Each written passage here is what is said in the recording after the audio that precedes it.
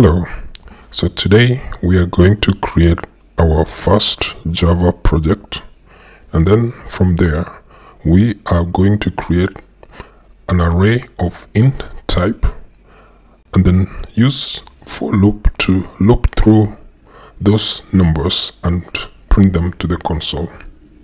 So the first thing we do is go to File, go to New,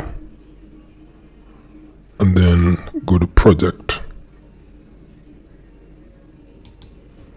And then we give our Java project a name.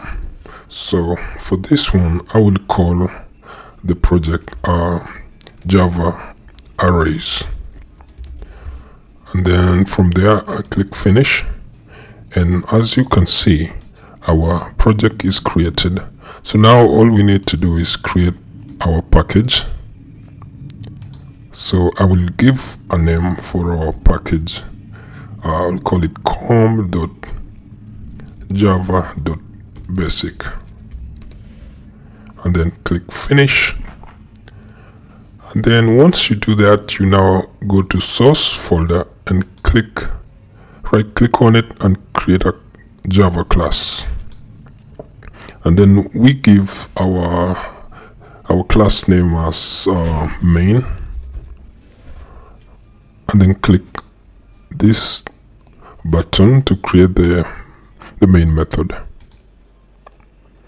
Now you have your project, and then let me increase the font size to maybe 18 so that you'll be able to see what I'm doing on the screen, and then click Apply and Close. So now we are going to create our array of int data type,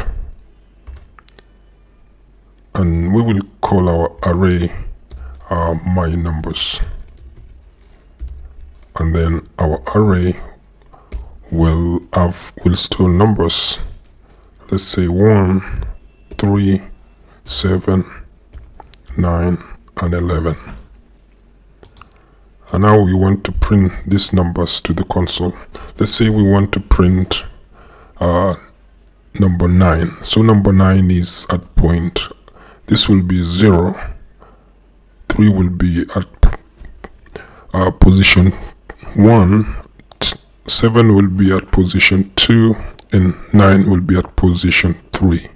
So to print 9, all you do is sys out, and then my numbers, which is my array, and then position 3, and then save and run it, and number 9 is printed to the console.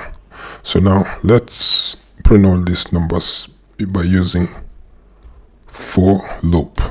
So to do that, we use the for loop, and for loop has 3 parts. The first part is our starting position, and then the second part is the statement which will make our loop to stop. So as long as our loop is less than this, then it will keep running, but once it hits that number, our loop stops and our numbers are printed to the console. So we will use the length.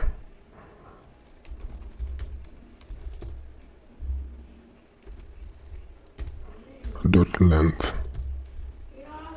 and then the next one is increment by 1, and then we sys out on this one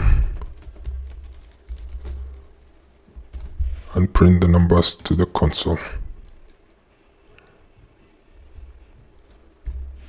And then save and run it. And as you can see, the numbers are printed. Oh, I forgot my numbers.